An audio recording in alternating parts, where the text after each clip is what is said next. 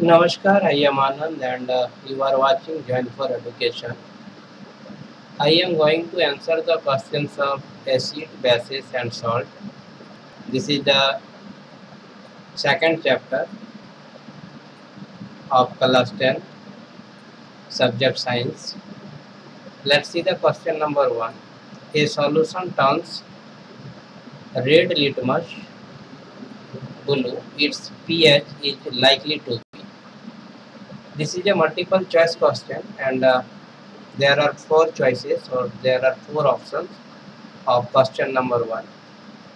Out of these four options, one will be the correct, and we know that when red litmus turns into blue, then the solution will be basic, and we know that the pH value of basic is greater than 7, and here 10 is greater than 7, and all of these three are less than 7. So the correct option of this question will be D. Let's see the explanation of the question number 1.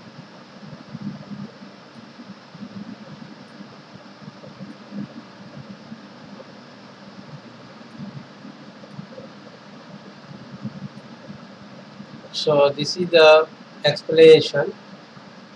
Bases turns red litmus blue and acid turns blue litmus red. Basic solution has a pH value more than 7. Since the solution turns red litmus blue, its pH is likely to be 10. So hope that there is no problem to understand the explanation of this question. Let's see the question number 2. Now I am going to read the question number 2. A solution reacts with the crushed egg cells to give a gas that turns lime water milky. The solution contains, so the solution contains HCl or hydrochloric acid. So the correct option of question number 2 will be B. Let's see the question number 3. 10 ml of solution of sodium hydroxide is found to be completely neutralized by 8 milliliter of given solution of HCl. If we take 20 ml of the same solution of sodium hydroxide, the amount of HCl solution, the same solution as before, required to neutralize it will be. So the correct option of question number 3 will be 16 ml, and 16 ml is in the option D. So the correct option of this question will be D. Let's see the next question, which is question number 4. Which one of the following types of medicines is used for treating indigestion? Option A, antibiotic.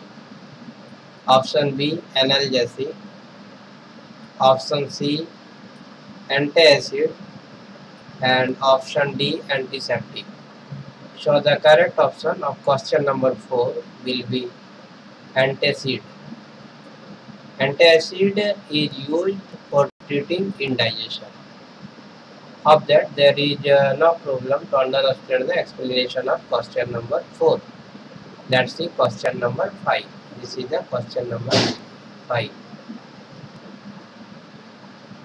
Write word equations and then balanced equations for the reaction taking place when dilute sulfuric acid reacts with zinc granules, dilute hydrochloric acid reacts with magnesium ribbon, Dilute sulfuric acid reacts with ammonium powder, and dilute hydrochloric acid reacts with iron fillings.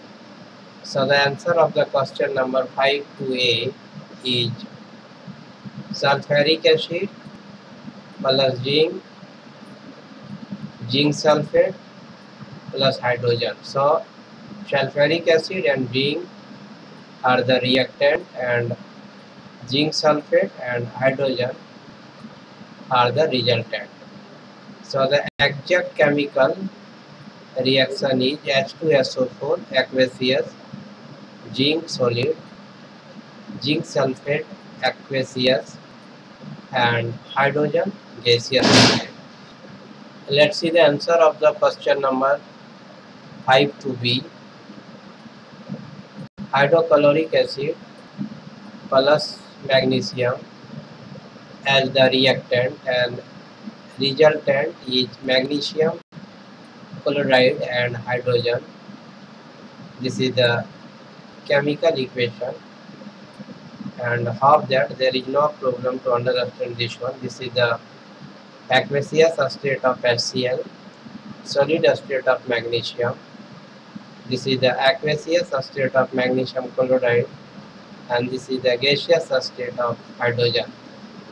Let's see the answer of question number 5 to C. Sulfuric acid plus ammonium. Then we get ammonium sulfate and hydrogen. The exact chemical equation is H2SO4 in aqueous state, ammonium in the solid states, and ammonium sulfate is in aqueous state, and hydrogen is in gaseous state. Let's see question number 5 to D. Hydrochloric acid plus iron. Then we get ferric chloride or iron and hydrogen, and this one is also known as the iron chloride. This is the exact chemical equation. This one represents hydrochloric acid, this one represents iron, and this one represents ferric chloride, and at last 3H2 denote the hydrogen. So half that answer of this question will be helpful to the students who are studying in class 10. Thank you very much to stay with me till the answer of the question number 5. My next video lecture will be related to the answer of the rest question of this chapter. Till then, thanks to all of you. Thank you very much.